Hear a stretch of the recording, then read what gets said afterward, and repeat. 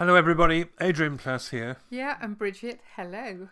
And this is number 104 of Sounding the Shallows. And thank you everybody who's contacted us over the last couple of weeks. Yeah. It's so nice to hear from people. It is, and we've had a couple of really lovely ones. Those we know and those we don't. Yeah, we have had some just some that, good that ones. have amused us, I think. And one of them, it must be a few weeks ago now, we were talking about 101. And I don't know if you remember, but somebody really hates bananas, wanted them to be in 101. Adrian then wrote a defence of bananas. And now we have an email saying, please could I nominate myself to go into room 101? You see, as you've put all the bananas into that Orwellian chamber, and I like bananas as much as Adrian loves pears, then I simply must go there. So the image of shredding this person just to be with the bananas is a little tricky, but sitting in pitch darkness with a mass of banana flesh is a little bit strange, but oh well, okay. Each to his own. Yeah, if that's what you want, we'll arrange that. But the other one was a little while ago. Well, we were talking about sweet moments. Yeah, weren't this we? was a very sweet moment, and it's sent by a friend of ours, and it's very interesting. He was talking about possibly when he was 11 or 12, I think, and it was his birthday coming up, and there was a game in the local shop that he really liked the look of. It was one of those football games, and probably a Sabutio game. No, it wasn't Sabutio. I think he says that was a bit too expensive, but it was a Waddington's. Oh, right, an alternative to that, yeah. Right. Anyway, on the day before his birthday, he suddenly saw his little mum, as he called her, walking along the pavement outside their front window with the Waddington's box under her arm. And even now, nearly 60 years later, he gets hours of enjoyment from that little game. And the board, remembering that moment when it appeared, the board with the pitch on it opened out to 3 feet long and stood half as wide, and the players were little plastic men, and the goals were quite small, and the ball was a white tiddlywink, but the whole thing worked well. Mm-hmm. And he says, I could play the game on my own, handling both teams and inventing a little imaginary league. Wonderful. And he says it must have cost his mum quite a lot of whatever spare cash she'd got. And he never asked, because at the time he didn't realise how tight money was. Mm. But now he suspects she'd been putting a little amount aside for several weeks just to create a very sweet moment. Mm. What a lovely mum. I love the fact that that was so exciting at the time and so brilliant. And then later on realising that there was sacrifice involved as well, and that it was something really, really special. That was another part of the generosity, wasn't it? Yeah. To do it without saying, now, I've really spent a lot of money on you this year, so I don't want you breaking it. No, that's right. That's right. Well, I think anybody in the world might know what's going on in the UK this week. I don't think anybody will have been able to avoid seeing it, really.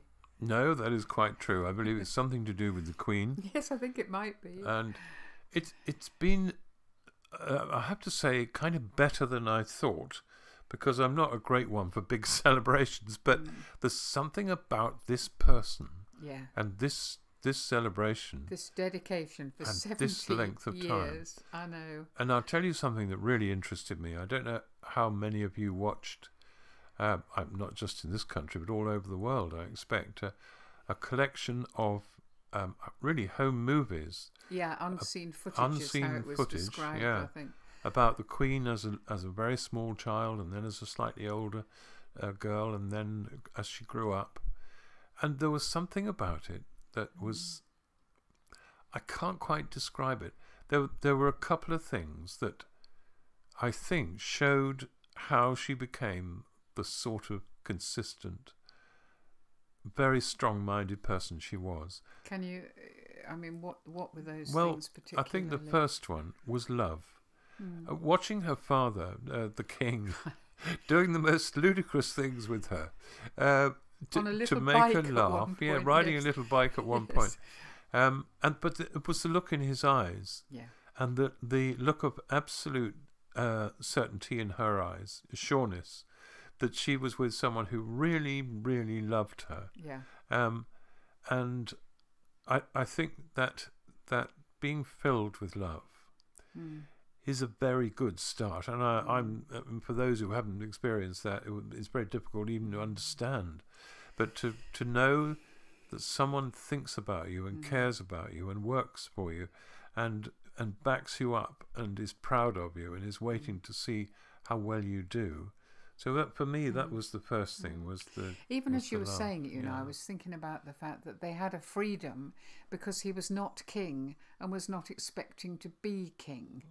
And maybe for the Queen herself, when she was a young mum, she didn't have quite the same freedom. But I was very struck, you said about some of this old film. When she was 21, she did this speech, didn't she? Gave this speech in which she was dedicating her life to service. Yeah, And we that's were right. talking about the fact that if it wasn't that she has 70 years, it would have sounded a bit up herself and a bit bland at 21 to be saying, "I'm really going." shouldn't talk about the Queen like that. Sorry, but you know what I mean. That she No, was I saying, agree "I'm going to absolutely, dedicate yeah. my life to the whole Yeah. of the Commonwealth and the world and all the rest of it." At 21, we look back now, and really, she has. Well, it was like that all through those films, actually, and because she actually did a little commentary much Yeah. later in the film, and the things she said were kind of sound bites of how she handles life and her view of the best way to go if you want to do your duty and be good and all the other stuff that people often talk about. But as you say, as you listened to her, you thought those things she's saying, if it were somebody else in other circumstances, you might say, yeah, well. Yeah, it's But actually, she has been incredibly consistent for 70 years. Yes, I mean, I think, you know, there's no doubt that the whole royal thing doesn't impact young people in maybe the same way. They're looking for the fashions, they're looking for the... Yeah. But I think a lot of people have been deeply affected by this. It's taken them a bit by surprise, like it did after the Duke of Edinburgh died. And there was so much good stuff that came out about him, and somebody said, I suddenly realised he wasn't a racist who said rude things to people. Well, he was sometimes. Well, he wasn't but only that. but he was so much more. Yeah, that's and, right. you know, there's a massive sense of celebration in this There is. country, isn't there, at There the is, moment? yeah. There's bunting everywhere, and What is bunting, by the way? well, it's little triangular things that hang on things. That's bunting, is it? Yes, I and there's really lots didn't- of flags, and there's lots of tatty stuff. Actually, it's not a class act, you know, putting bunting up and Union Jacks. But I think somebody said, I think it was on TV. I may have heard it on the radio, but any excuse for a party. And I thought, after this long period of people not really being able to have parties, the idea of a street party, the idea of people gathering together in parks and whatever as a whole village or even a whole town to celebrate something is quite special, really. Yeah, it is. It is. We know those words from the Bible, as you said. You know, one sinner who repents, and there's a rejoicing, and celebration. It sounds a little unlikely, doesn't it? But well, I suddenly thought, you know, do you think they have bunting in heaven? And when a sinner repents, they all get out the bunting and have a street party and lots of jelly and the angels really getting stuck in. Sounds a bit hard work to me. I don't know how many people repent every year, but no, rubbish. Come on. But what I also thought was that the thing about having a party, I mean, that something wonderful has happened, and it truly is worth celebrating. And I'm thinking, going back to the love, I was thinking about the fact that many people, many people join different faiths, but those who become Christians are the only people we really know about. Some of them come into the group. They become people who belong to a church or a group of Christians, say, and they've not been loved, or not much, and they may even not be particularly good at being good or being nice. And the business of arranging for people to become loved, to know that they're loved, seems to me, the older I get, the most significant responsibility, not just for Christians, but for anybody who wants to change the world. But you can't do it by just saying simple mantras over people or telling them off. To create good soil in people, and we've said it before about the children we work with in care, that many of them came from places where there was no love or very little love, and just understanding what that meant was very difficult for them. And I think of Jesus as well, motivated, I would say, predominantly by love. I mean, the thought of his father saying that, I don't know if there was a tone of pride in his voice, I hope there was, when he said, "This is my son, and I'm very proud of him." Like the Queen must have thought often in her life about her father, and thought, wherever he is, I hope he's proud of me and what I'm doing. But I like the thought, Adrian, that it doesn't have to be the Queen, it doesn't have to be Jesus, it doesn't even have to be anybody who's been good all the time. It can be somebody who's just made some tiny little step towards home, towards the Father. And, you know, coming back to the parties, coming back to the celebrations, sometimes it is the fuzzy-edged churches who allow people in without making them make a commitment first, you know, who allow them to just be part of the celebrations, part of the birthday parties, part of running a cafe, maybe part of just allowing people to gradually feel that they belong, and maybe belong first, and then think, I want to know more. I don't know. Yeah, the shortcuts can be very damaging, actually, to people. And looking back, I can remember some people who we knew. I don't know where they are now, but I hope they're all right, whatever that means. But I can remember people who shot into faith, and off like fireworks, they went off, you know. And I remember one of them coming up behind me in a church service and taking my shoulders and squeezing them and praying loudly over me, and me thinking, yeah, easy does it, easy does it, easy does it. And later, he crashed really badly because it was so exciting to be told everything was going to be all right, and that you are loved and you are cared for. But you don't learn it in your heart usually as quickly as that. So I think there is a responsibility to, well, for a start, to make sure that people are really loved. And that's not easy always, is it? Really? No, it's not. I don't think. No, it's not. Just going back to this party for sinners, you know, I said last week, I think it was last week, time seems to troggle along quite fast at the moment, but that somebody had written a poem about Judas and about what it would be like for Judas. You know, is there going to be a party in heaven for Judas if at that last moment he repents? We know that he was devastated. We know that he took his life according to the Bible. But was there a moment when it was kind of all right? And the chief banana hater extraordinaire has said it's all right to read some of her poem. It is quite long. It's extraordinary. And I'm only going to read a little bit of it. But this is Judas. Judas in darkness. Judas, was he the darkness himself? And then the whispers started. I love you. He felt nothing. They were just words to him, empty words. I love you. He couldn't feel it in his heart. Did he still have a heart down in the depths? All he could see was darkness. And then it goes on, that voice goes on. I love you. He was incapable of feeling it or processing it or believing it. He knew he was unlovable. I delight in you. I celebrate you. Celebrate?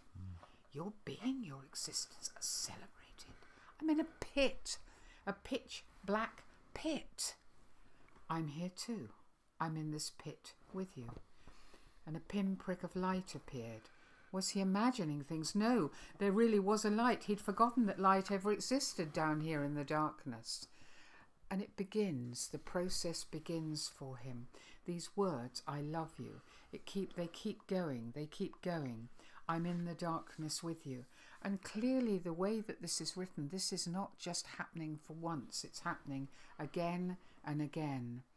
And finally, those words broke into his heart. Finally, these words had life. For the first time, he let himself entertain the notion there might be a day when the constant stream of condemnation and harassment with which his own brain bullied him would be overpowered and overthrown, and that there might be a day when he would be persuaded his soul was not to be despised but valued and delighted over.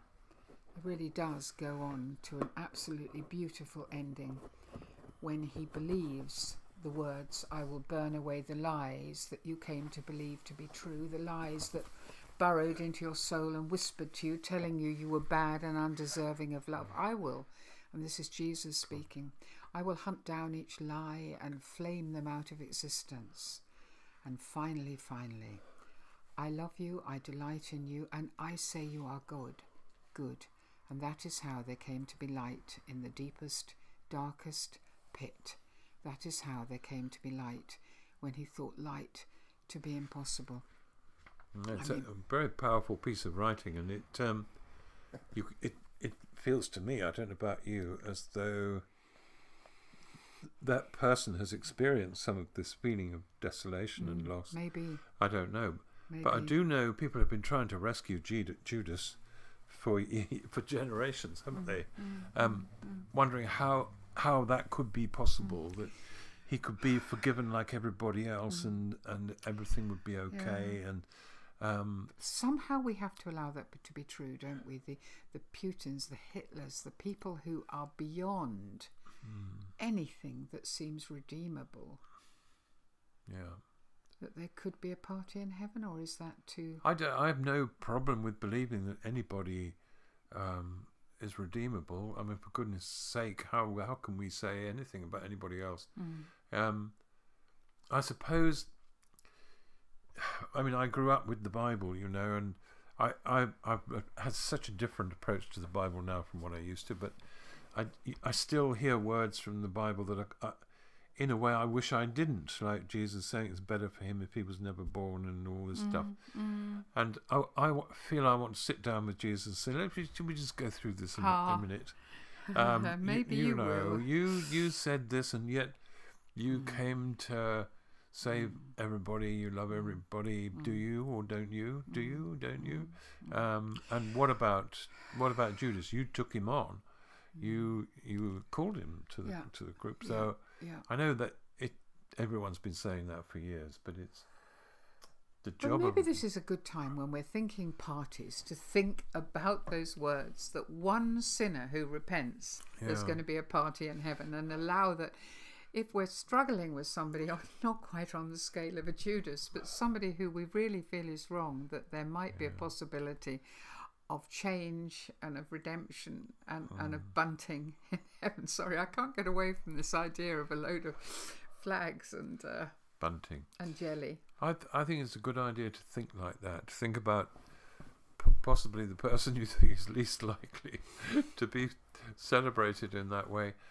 I do love, though, the idea. I'm not thought about it before, but the idea that there's sort of a quiet moment in heaven, and everybody's sitting drinking. What do you drink in heaven? Ambrosia? No, somewhere or other. I don't know. Is that a Greek myth? Anyway, sitting in heaven, and then the door opens, and Judas walks in.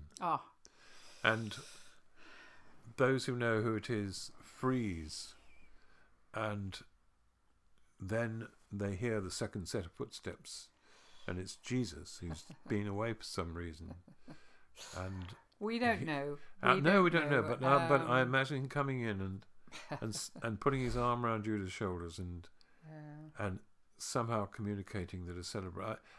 What do I know about anything? But the search, the fight to rescue Judas will go on as long as there are people around. Well, and the God fight is to, not willing that any will be lost. No. We know that. We know it went all through the Old Testament, people arguing with God to let people off and people wanting them to be in, not out. Yeah. So it's not a bad mindset, is it? No, it's good to fight for those who other people think are lost. Yes, absolutely. Fight for them. And to, if you can, to love them. I'm thinking one person we know at the moment who doesn't look very lovable at the moment, and has a lot of problems. And I want him to feel loved. I want him to make it. I don't mean in terms of sort of holy stuff. I want him to make it as a human being and to feel that people do love him. But maybe it's our job to put the bunting out for him, yeah, if you like. maybe, I mean, that's always, it'll always come down, won't it, to being, if somebody has come into your life who needs that extra thing, that specialness, that party on their behalf, then they're in your life. Yeah, so that's where they are, really. Yes, well, we'll juggle with those tiny concepts. But I think that we really, for once, have reason to celebrate something good, somebody whose faith has guided them right the way through, somebody who stands for all the good, solid, whatsoever things that we celebrate in the Bible. Fairly uncomplicatedly, and I'm sure we'll get some emails disagreeing with us, but that's what I feel today. So it's a bit like one of those super crusaders, but with a handbag, to absolute consistency, which you don't expect in people usually. Anyway, well done. And on that note, well done, Queen Elizabeth. I really mean it. She's done very, very well, and I'll tell you what. Her dad would be very, very proud of her. Yes, he really would. And I think maybe her Heavenly Father as well. So. Yeah. And we look forward to speaking to you next week. Bye-bye. Bye.